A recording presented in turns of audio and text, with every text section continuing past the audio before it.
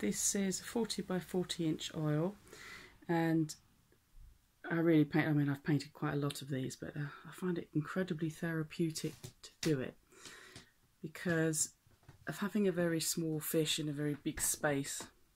It gives you the idea of space, like there's lots of space. And this particular fish is bright orange.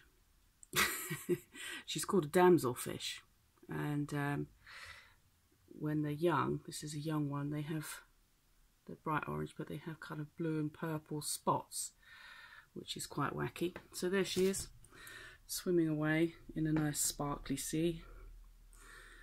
Nice waves above her there, and then the light patterns below her. And really it's just an escapism painting.